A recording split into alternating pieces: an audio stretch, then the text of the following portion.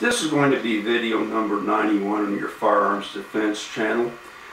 When I started this channel, it was going to be about firearms and shooting, and I wasn't going to get into the political issues too much, but I changed my mind with the recent events that have unfolded in Philadelphia, and this is going to be a constant thing from here on out, it looks like. So I decided I should address this issue in the interest of my subscribers, because I believe I have something to contribute to this issue here with these videos. It's probably going to be a series of videos. Now, the first thing is, these videos, I'm sure they're not going to be politically correct, but I've been called a lot of things on my channel. People have used a lot of profanity towards me. They've told me they hope I get the needle, they hope I get life in prison, they hope I rot in jail, and all this stuff, but nobody has ever called me politically correct. So when somebody says that I'm politically correct and I'm doing a politically correct thing, then I've failed in my mission as a firearms defense. So you can take that for what it's worth. So I'm going to delve into the recent riots in Philadelphia. As I said, this is going to be several videos long. Okay, this is dated, the Washington Times. It's dated Monday, August the 8th, 2011. It's got a picture right on the front of a mob running down the street. It's a real small picture. That's the way it come up. I'll try to get this in there and see if I can show it. Yeah, that's a picture of the mob running through the street. Okay, this reads, male Michael A. Nutter. Now, this is a black gentleman, of course, as you probably all know, a middle-class black gentleman. Philadelphia, Mayor Michael A. Nutter telling marauding black youths, "You have damaged your own race," imposed a tougher curfew Monday in response to the latest flash mob, spontaneous groups of teens who attack people at random on the streets of the city's tourist and fashionable shopping districts. "Take those god-darn hoodies down, especially in the summer," Mr. Nutter, the city's third black mayor, said in an angry lecture aimed at black teens. "Pull your pants up and buy a belt, because no one wants to see your underwear or the crack of your butt. If you walk into somebody's office with your hair uncombed and a pick in the back and your shoes untied and your pants half down, tattoos up and down your arms and on your neck, and you wonder why somebody won't hire you. They don't hire you because you look like you're crazy," the mayor said. "You have damaged your own race." Mr. Nutter announced that he was beefing up police patrols in certain neighborhoods, enlisting volunteers to monitor the streets, and moving up the weekend curfew for minors to 9 p.m. Parents will face increased fines for each time their child is caught violating the curfew. The head of Philadelphia's chapter of the National Association for the Advancement of Colored People, J. Wyatt Mondesher, said it took courage for Mr. Nutter to deliver the message. "These are majority African American youths and they need to be called on it," Mr. Mondesher said.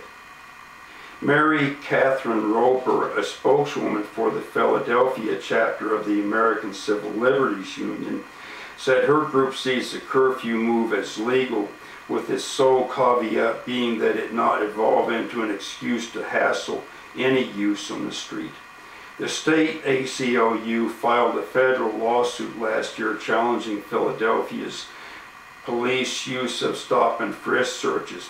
A settlement announced in June allowed the program to continue, along with safeguards to prevent the use of racial profiling. In the past 2 years, the city of brotherly love has been the scene of several flash mobs in which youths meet at planned locations by texting one another and then committing assorted mayhem. In one episode, teens knocked down passers-by on a central city street and entered an upscale department store where they assaulted shoppers. On another occasion, hundreds of teens gathered in a restaurant district and menaced patrons, forcing some restaurant owners to lock customers inside temporarily for their own protection or to close early. In the latest event, June 29th, about 20 to 30 youths descended on Center City after dark, then punched, beat, and robbed bystanders. One man was kicked so savagely that he was hospitalized with a fractured skull. Police arrested 4 people, including an 11-year-old. Other cities have grappled with the problem of destructive flash mobs. In Chicago on Memorial Day weekend, roving teens flashed gang signs, knocked cyclists off their bikes, and harassed picnickers. Police closed a popular beach as the violence escalated. In January, dozens of young people stormed a popular Milwaukee mall late in the afternoon and scared customers and employees. Okay, so anyway, that's what this commentary is about. Now here's the big problem as I see it. We are realistically, we're a nation divided.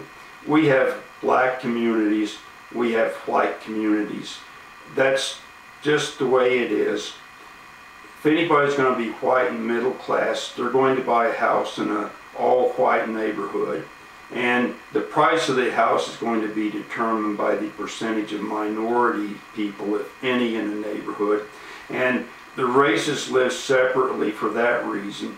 As you've seen from this headline here, if you're a white person, it's literally worth your life to be around black people in any area. I mean, these are things that can just sort of happen, and you can find yourself surrounded by 20 black teenagers for no reason at all, getting stomped on and killed and stuff like that. I live in Los Angeles here, of course, and I won't go to the inner city for any reason whatsoever. I don't even drive through those areas. So our society is rigidly segregated for all practical purposes. People will mingle on the job to some degree because rules and regulations and quotas being what they are, companies are forced to hire a certain percentage of minorities. So people will mingle on the job to some degree, and then they'll go home after work and you know, go to their own separate neighborhoods and stay there. And that's just the way it is, and nothing is going to change that to any degree at all that I see. It's just the way it is, and you can't really blame people, you know, for wanting to buy safe houses in a safe neighborhood and live in predominantly white areas. Now, as far as these riots go, the only thing that I see that's going to prevent this in the future is if a lot of states get to be like Arizona and Nevada and Vermont to some degree, and all these other states where citizens have the right to carry. And concealed carry and citizens carrying would stop all of this, because you know, you're surrounded by 10 people that want to stomp you to death. If you pull out a Glock and waste a couple of them, they're not going to hang around, they're going to be gone. So that's about the first remedy I see for this problem. Now, the police aren't going to be of any help at all. I just read the headline to you. You know, where were the police? They weren't anywhere around. They're totally useless. And in fact, I would go so far as to say, if we were going to have a mob action against a predominantly white neighborhood, if we had 4,000 youths on the way to a predominantly white neighborhood, and they were going to riot and burn houses and stuff like that, I think the police and the National Guard would go door to door and collect weapons from the white people to prevent anybody from getting hurt. So I don't think there's going to be any help from the police or law enforcement community on this issue at all. Certainly the people involved in doing this are going to continue doing it. I don't see any let up on that at all. But this is all just what's happening now. Now, it's obvious what's happening. Anybody can read the headlines and see what's happening, and if you're intelligent and you're, you know, white and everything, you just stay out of the way, and that's about the best you can do. So for the rest of my time on these videos that I'm going to make, I'm going to delve into why I think these things are happening and how we set our society up for this to happen, and the reason that it's happening, and why I think it will continue far into the future. Now, this was all set up a long time ago, as far as I'm concerned. Now, I was in Tennessee, in Nashville, Tennessee recently for the Chet Atkins convention there. One of my other hobbies is music, and I stopped in a restaurant there, and anyway, I was in the restaurant. I didn't eat a meal or anything. I had already ate that day, but they had a book for sale there over on their counters, and I started looking through this book, and I got to looking through it, and it seemed like a totally, completely fascinating book. So I went ahead and bought this book, and when I got home, I read it in about 3 days' time. It was so fascinating, and that's what the rest of these videos in this series are going to be about, is this book that I read. Now, why I think we're going through what we're going through today with all the racial turmoil and everything, I think it dates back to the Civil War. This book that I want to report on is Everything You Were Taught About the Civil War Is Wrong. Ask a Southerner.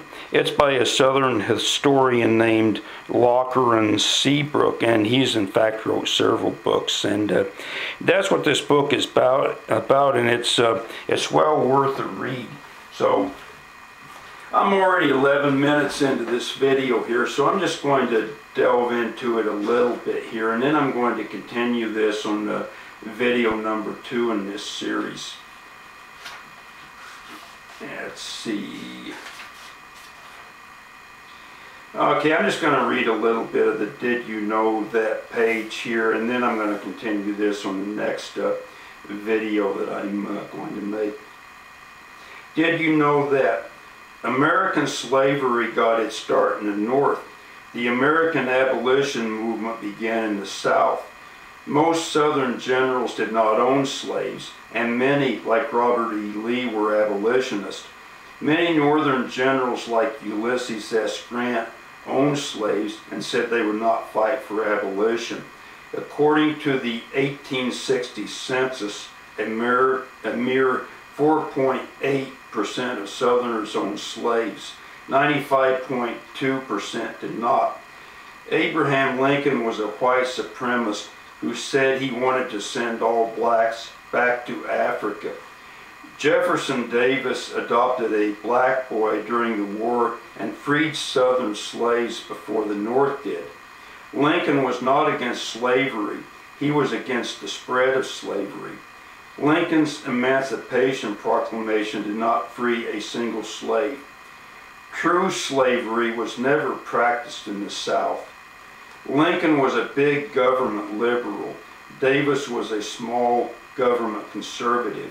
In the 1860 and 1864 elections, less than 50% of Americans voted for Lincoln. There were tens of thousands of both black and Native American slave owners. Lincoln started the Civil War, not the South. The North said it fought to preserve the Union, not to abolish slavery.